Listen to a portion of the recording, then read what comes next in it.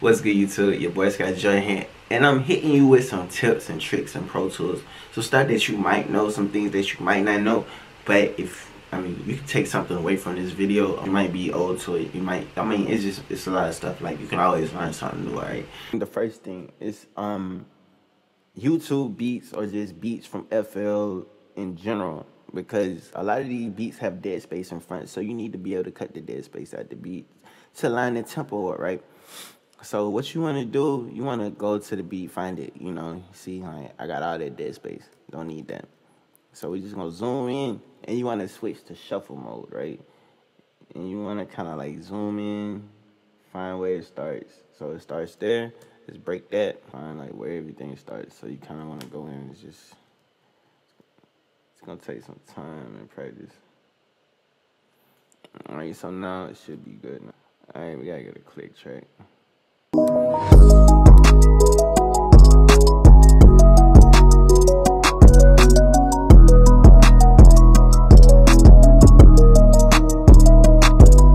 Alright, it's on beat. That's how you do it. It's just like that. A lot of people, they don't know how to activate quick punch, and I'm gonna show you how to do it. Like, I have it activated. So what you want to do, you just want to go up.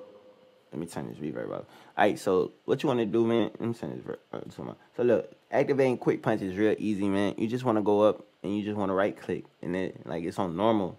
Like, you don't want it on that, and boom, quick punch. And same thing for this. You can play half speed.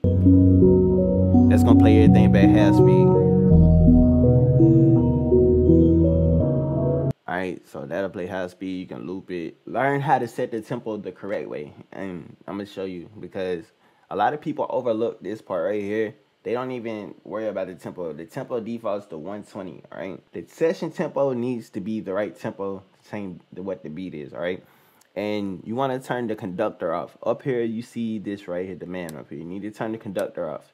See, alright, the tempo is 83, so it's going to be right. So you want the tempo to be the same as the beat, because the reverb needs to be on time, the delays need to be on time. So 120 BPM isn't 160 BPM, right? Or 140 isn't 70, and vice versa, all right? Just understand that, all right? This is one right here. You want to learn how to organize plugins. So to organize the plugins, you want to go to Pro Tools, and you want to go down, and you want to click on Preferences, right? And when you click on Preferences, you want to go in the Basics window right here, and then you want to see down here where it says Organize Plugin Menus by. So you click on it. You can be like Flat List, Category, Manufacturer, and I got Category and Manufacturer, right? So what that looks like is this right here.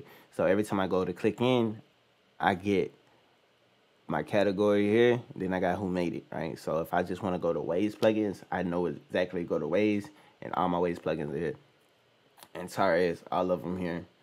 Like Native Instruments, all of them there. SoundToys, everything's there, right? You see the beat track is blue or navy blue, and this is like a red color. I don't like that. So what I like to do, I like to put it on track color. So with me putting it on track color, hitting OK, it changes the file to blue. So everything is going to be color coded in my session, because I can know, like, if all my vocals are yellow, those are vocals. If the main vocals, I could be like, all my main vocals are yellow, all my back end vocals are orange, and my ad libs are purple. So I know which ones I'm looking at off rip, kind of like figure out what's something that works for you. Let's say we got a full song, and I want to have the bounce the same every time, right? So all I want to do is want to go up here, you want to click on that, and you want to go to new memory location, and you want to go to selection, and you want to go to absolute, and you be like bounce, right? So once you go to bounce, it's going to be the song every time. So let's say, like, if I want to bounce the song out, like I had to do revisions, or if I just want to bounce it out, every time you just click on it, it's going to highlight everything that was selected. You got to select everything first. Then once you save it, it's going to always go back and highlight everything that was selected, all right? And also, if you was making markers, you just go in there and do the same thing, but you put a marker. Let's be like, okay, go here, and we put a marker here, and it's like, put a marker, be like, bridge, boom, and we know that's the bridge. So now we can jump back and forth around the song a lot faster. This goes for vocals that's in stereo, or beats, or instrument, or track outs and stuff that's in stereo and you want to make it mono. I'm gonna show you 2 ways you can do it. One way is this. See, I got two. Let's say I got 2 tracks right here. It's two ways to do it. See, I got this track right here, this stereo. If I want to make it mono, boom. I just made it mono. Let's say if I want to delete that, boom, it's just mono, just like that, real quick. Or let's say you got 2 tracks like this that are mono, you want to make them one, and you got a stereo track. All you do is, boom, you got a stereo track just like that. Or you just go up here to the beat. All right, you want to right click. You want to right click on the beat, split the mono. Then you want to kind of observe which one you want. So you still always have that. You can mute that, then choose which one you want. You want to put it like this. Boom, it's in the middle. And here we go. We got one mono beat.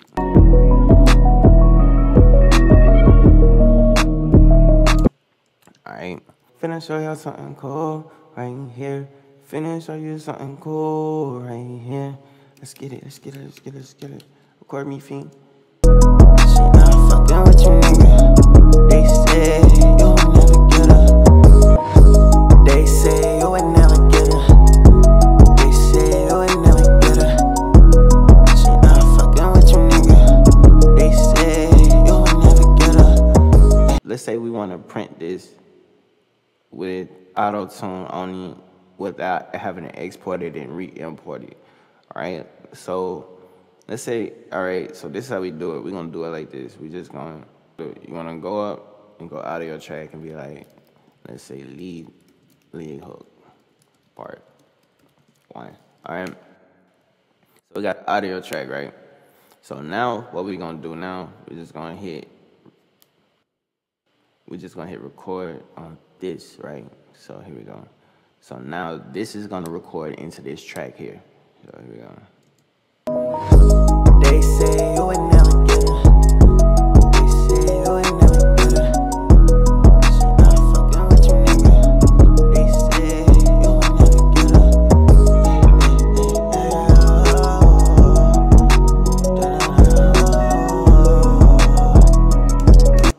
Alright, so there we have that. So now let's play it back and see what we got. They say you would never get her. They say you would never get her. Shit, I'm fucking with you, nigga. They say you would never get her. Alright, that's a cool trick. It's just missing the reverb. So all you do is put a reverb down. So here we go. Now we can play it both. Like you can do this for blending like a hook, making a hook fuller without having to use plugins to pan everything out because you made a stereo duplicate of the lead, right? Consolidate this, right? Like it's this thing called consolidate clip, right? You put them all together. We could do that, but let's say we had automation in here, right? Let's say we had some automation in here. Let's say we had, all right. Let's automate something real quick. So we can record automation into one track. Like if we want to make this one level track, let's say we're gonna make that like loud for no reason, bring that all the way down for no reason, and just make that loud. Same thing for this, like bring that low and just make that like loud. Alright, so what we're gonna do now, we're gonna do it again. So we're gonna send it back to the lead hook part 1. We're gonna make one full vocal track, right? So here we go. Real easy, man. It's a little trick to save you some, like it's a little quick trick to do, and when you do it, people gonna be like, what? How'd you do that? Da da da da. Real easy, man. Easy. Dripping over this side. Big money, big dripping over this side. Biggie on the raise on the slide. Been on that down, do a try.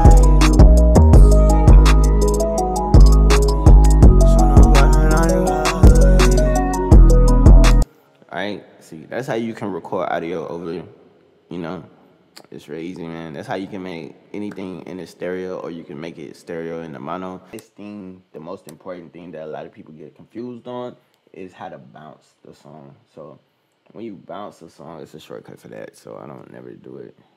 Alright, so let's say we bouncing this song. This is what we get, right? You want the bounce source to be the main output, right? right? You got your file types. If you choose WAV, always add MP3. Right? Format, you don't want to go to mono summed. You don't want to go to multiple mono unless that's what you are needing. You want to go to interleave. That's what you need to have it on. All right. Sample rate, if you recorded at 44.1, you need it there. If you recorded at 48, you need it there. Recorded at whatever you recorded at, you need to bounce it at that sample rate. All right. You can change the bit if you want to. All right.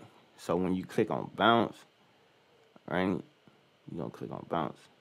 That's when you get to this right here. You want to choose the highest quality possible, right? You want to go to 320, choose the highest. Encoding speed, you want to go to the highest quality possible because you're going to lose some when you bounce. So you want to go to the highest quality possible. Then you fill in your tags, whatever, the genre, creator, whatever. Like, you don't want to touch none of that. You just want to go and just choose what you want to choose, man. And it's just that simple. You choose OK, choose where you want to save it, and that's it, man.